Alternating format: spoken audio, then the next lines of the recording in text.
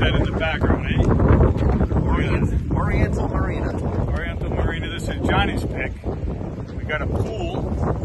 I'll show you the pool. We're up on the bow of the boat. Hang on, we'll turn this way. I don't know if you see the pool back there. Well, you see the things there. We're gonna go skinny dipping later, so we'll have some good pictures for everybody. But anyway, it's going to blow tonight. It's supposed to blow like 20, and I think gusting a little higher. Hopefully it's not going to blow hard tomorrow. I got my selfie stick, as you can see, because you can see, look at that, way up there. Anyway, later on we're going to do maybe tonight or tomorrow night, and tell everybody how far we've gone and all that good stuff so far.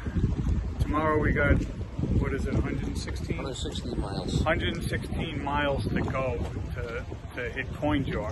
So we kind of have a long day running tomorrow, but I think it's fast running because I think it's all open water, so we should make good time, not slowing down.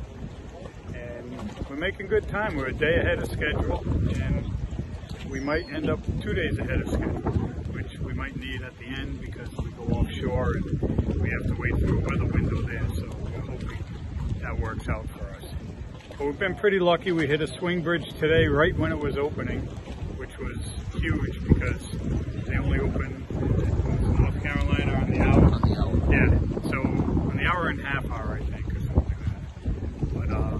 But and we looked on it. We didn't even have to wait. We just did right there. But anyway, we'll do another one maybe later on tonight. Louis is down there working. Actually, he's yelling at somebody on the phone about invoices or something.